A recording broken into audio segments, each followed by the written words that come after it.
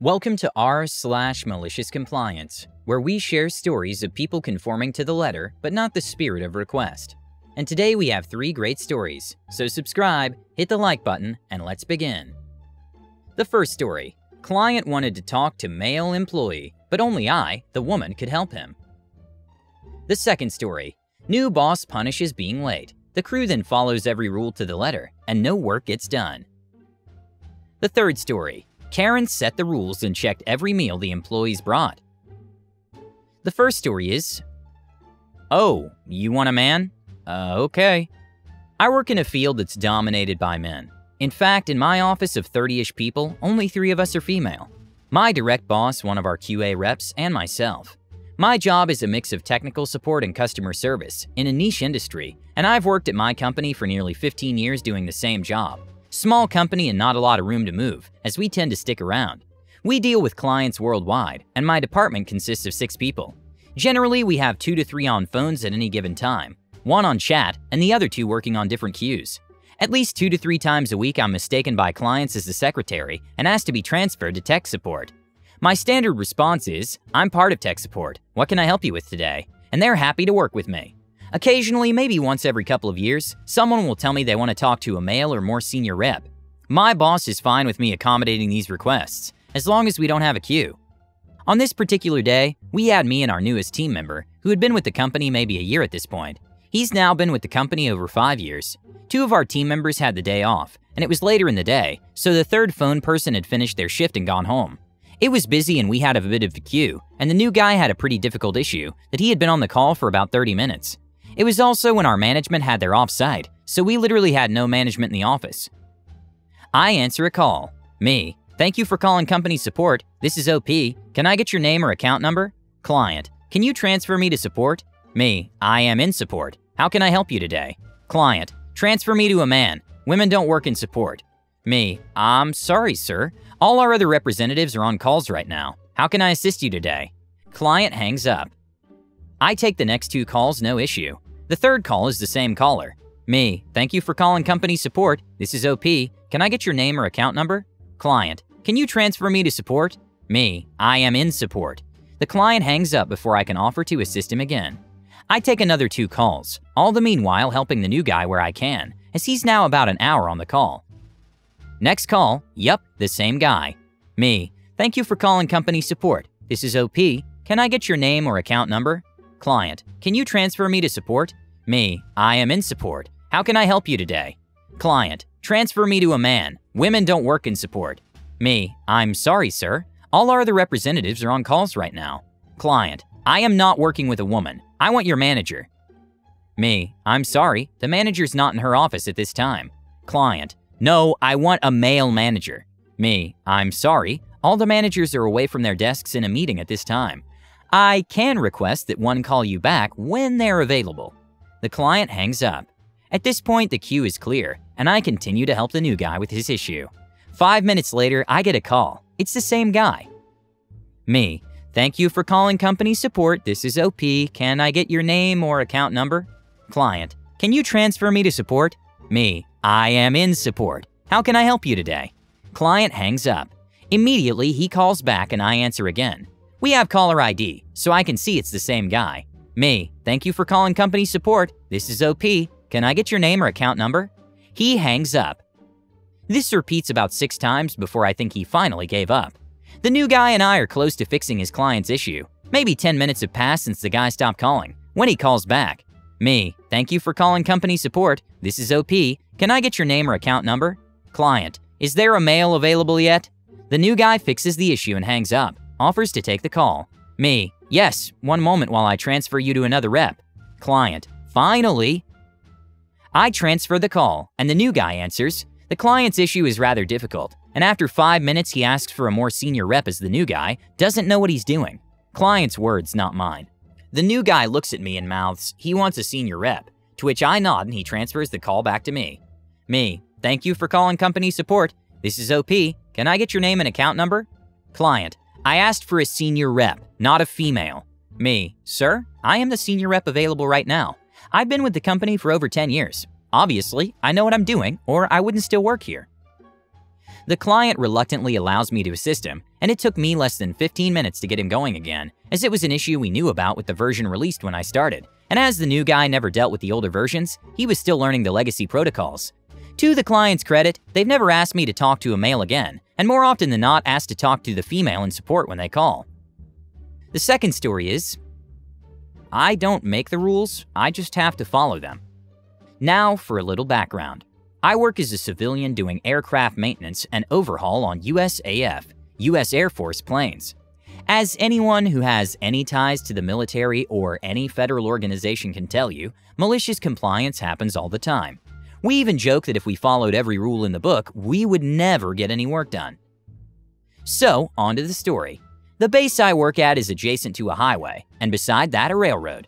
Anyone coming from town has to cross the railroad to get to one of the gates. There's only one gate with a bridge over the railroad, but it's on the far side of the base from the flight line area where we work. Every so often the stars align just right, and there's a long train that makes you a little late for work. Most of the supervisors understand this, and there's even an authorization for them to give you up to 1 hour daily for such reasons. At their discretion, of course. One day in particular, as my coworkers and I are heading to work, the train is stopped. No signs of moving. So I see several cars turning around and decide to do the same, to head to the far gate with the bridge. This roundabout trip causes me and several others to walk in a few minutes, less than 5. We had a new team supervisor, and he said that he would charge everyone who was late 15 minutes leave. When we protested, he said the words that we would make haunt him. I don't make the rules, I just have to follow them. Cue the malicious compliance. First, as we were now on our time for the next 10 minutes, we promptly told the supervisor he could hold off on handing out job assignments until we were on their time again. Most of the guys went to smoke a cigarette. Everyone was seated back at the meeting area when our time was up, but we weren't done yet. As the supervisor is handing out job assignments, I look him in the eye and ask him for a work card.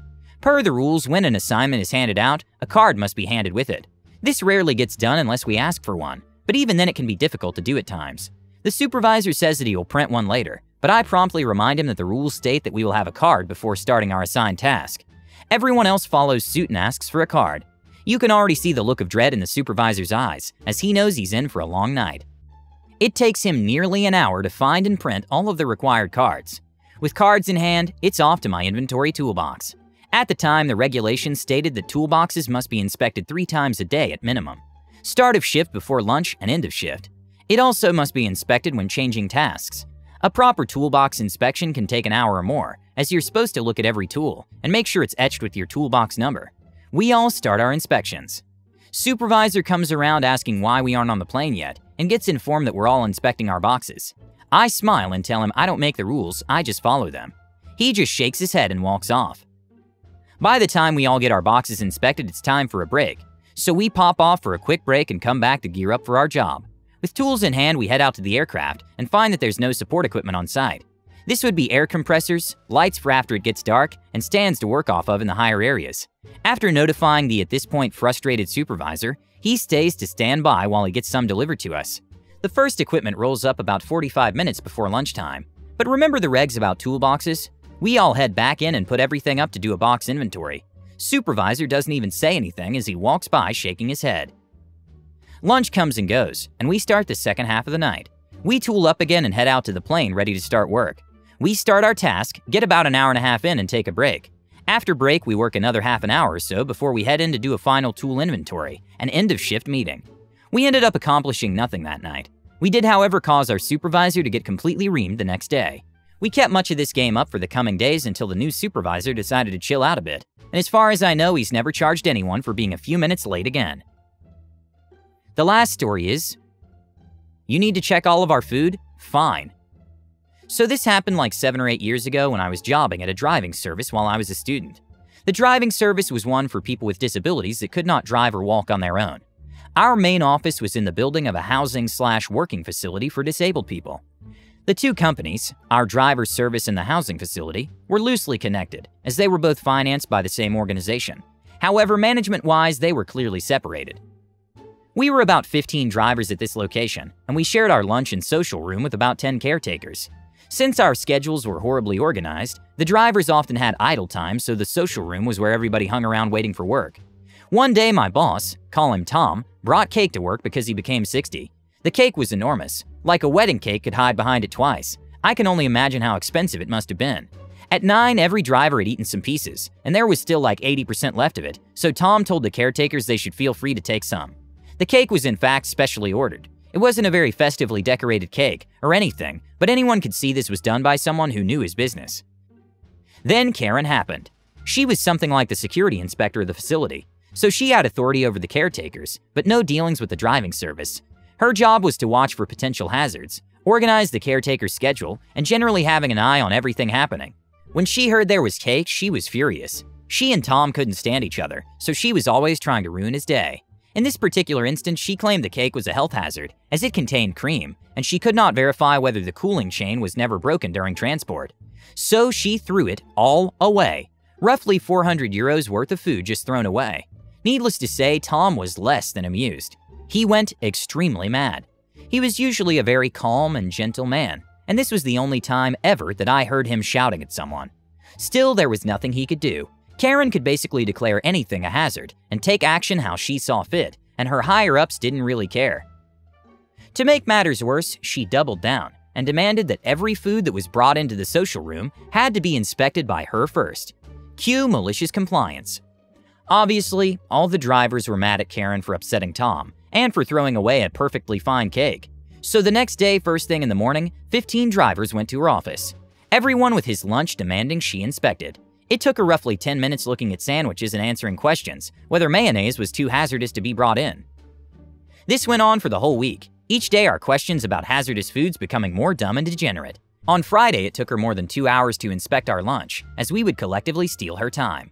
After noon, she said she got the message, and that sandwiches got a general okay, and not to bother her with it anymore.